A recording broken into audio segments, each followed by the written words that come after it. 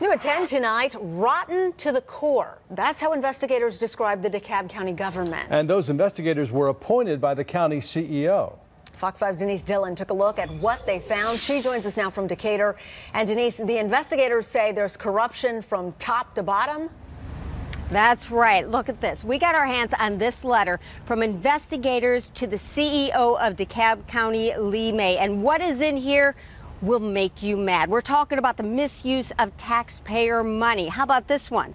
A cruise to the Bahamas for an employee, all on your dime. That's right. And investigators go on to say that they found corruption in almost every department of the county. Things are very bad in DeKalb. It is not a perception problem. Investigators looking into corruption inside the DeKalb County government say they dug through hundreds of thousands of documents and say, quote, the DeKalb County government we have found is rotten to the core. It's horrible.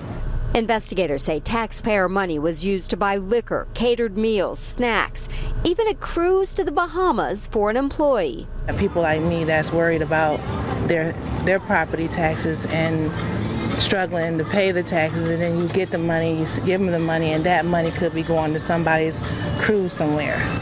The letter also says investigators found misuse of county vehicles, thefts of county property, and even a bribery scheme involving a major county department. I can't even wrap my head around it, such gross, negligent. Last March, CEO Lee May appointed the investigators. I am determined to restore the public's trust in our government. Lee said he wanted transparency in the government, but after the investigators handed over the letter, Lee released a statement saying the letter is full of salacious but vague innuendo. I wholeheartedly disagree with the opinion that DeKalb County is rotten to the core. The overwhelming majority of DeKalb County employees are honest, decent, hardworking, and committed to public service. We need to hold people's feet to the fire on this because taxpayers are harmed, and we will never stop wasting money until we take a hard look and root out this corruption.